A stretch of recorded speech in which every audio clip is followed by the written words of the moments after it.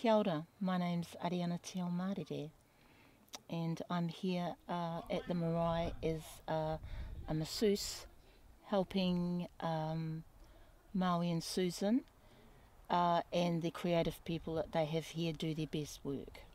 I'm from Otaki, and my association with Rēkohu comes through my knowing Susan, or Pinky as I like to call her.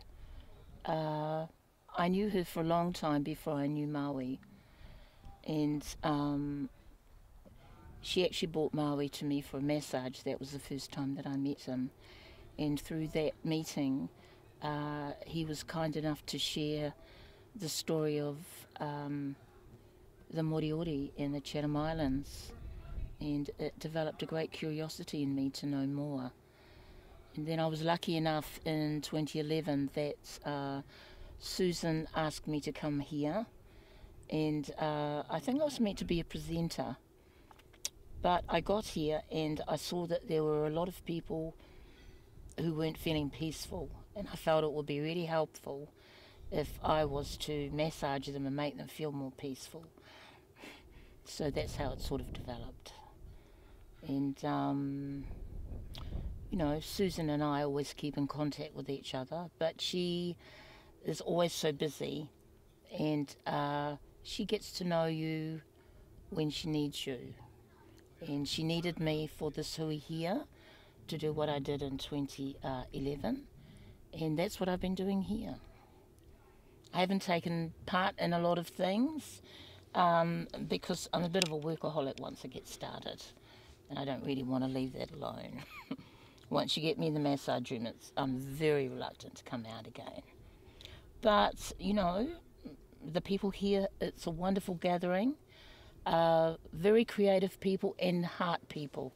It's not coming from here, it's coming from here to here, which gives you a very rounded and holistic view and feeling about what's actually taking place here. Because we are in absolutely pristine and incredibly beautiful surroundings. Oh, a strong sense of magic in the people that come from this land. And I feel that their story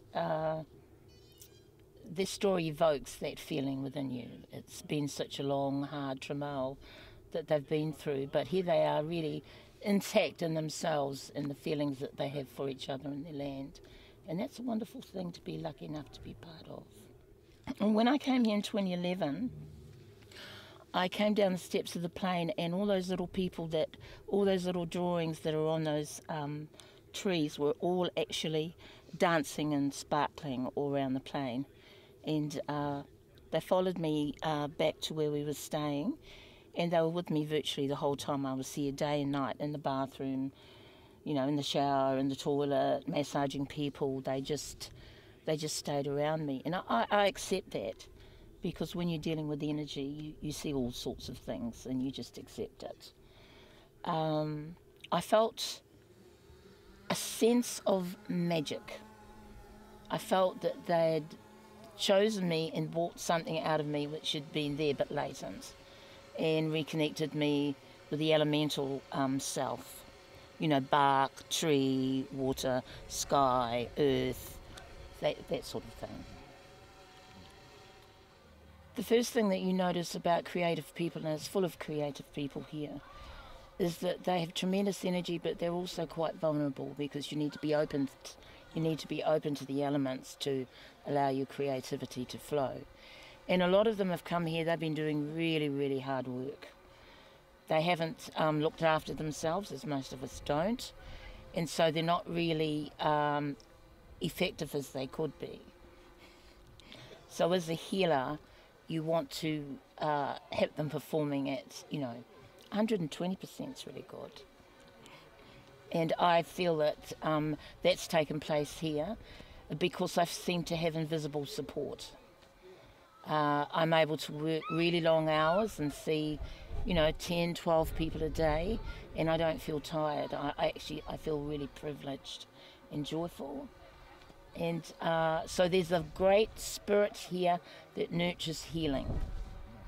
here. And maybe, you know, maybe I came here, maybe Maui and Susan asked me to come here to regenerate that healing that's in the land and in the landscape anyway. I feel it's not actually up to me about coming back here. I feel that the land's got a hold of me in some way. and you know, like land's quite ruthless, and it uses you for its own means. So I feel that I've sort of been tapped on the shoulder, as it was.